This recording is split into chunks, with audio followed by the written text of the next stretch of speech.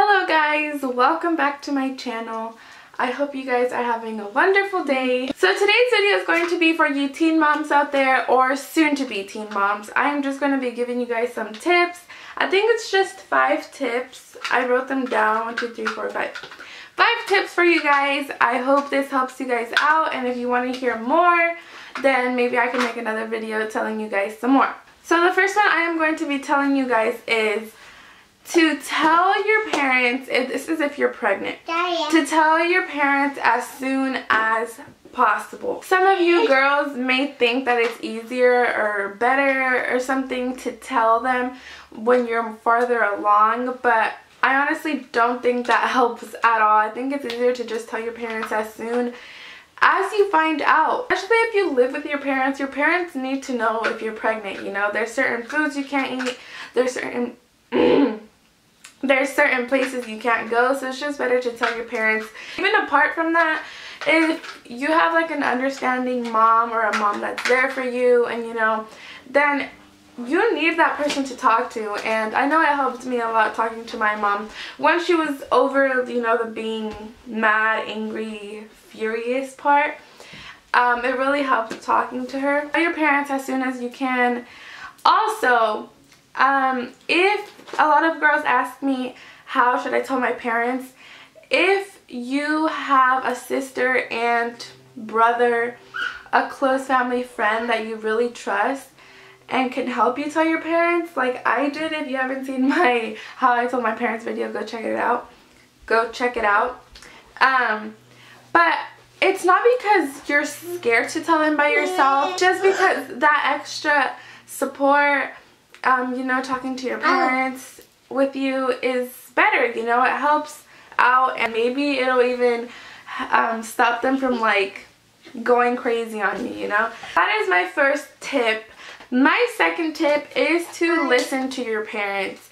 I know some of us can be really stubborn. I know I was. But in the end, your parents just want the best for you, and more than likely their advice is true, even though you might not want to accept it. They're older, maybe they've gone through this, and their advice could really help you out. And I know, like I said, some of us are really stubborn and we don't want to listen to them. We don't want to take their advice. We just want to, you know. But try to listen to them, try to talk to them and take their advice, because usually parents always end up being right. Usually, most of the time. At least in my case, I'm always like thinking back and I'm like, wow, my mom was so right about that. Like, so yeah, that is my second tip. My third tip is to go into homeschooling. Honestly, I've mentioned in my past videos that I went into homeschooling around when I was 8 months. I remember it was like a month before I gave birth. Homeschooling actually helped me out so much, especially when she was born. Like, that's not even a question. When she was born, I don't know what I would have done if I wasn't in homeschooling. Like, I don't understand how girls can leave their kid. Not in a bad way, but I just don't understand how they can go to school, like, just gave birth and having a newborn baby at home. Like, I don't understand how they can go to school, you know. Homeschooling helped me out so much.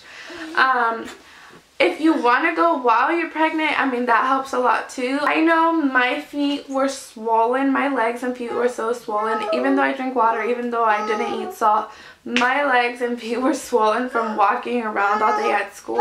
So I think that can really help you guys if that is your case, or your back might be hurting. Every pregnancy is different. All of you guys may have different reasons to not want to be at school. Plus, you're just so tired and you have a huge belly. Like, why would you want to be walking around? So, every homeschooling school is different. Mine was the same diploma, same everything.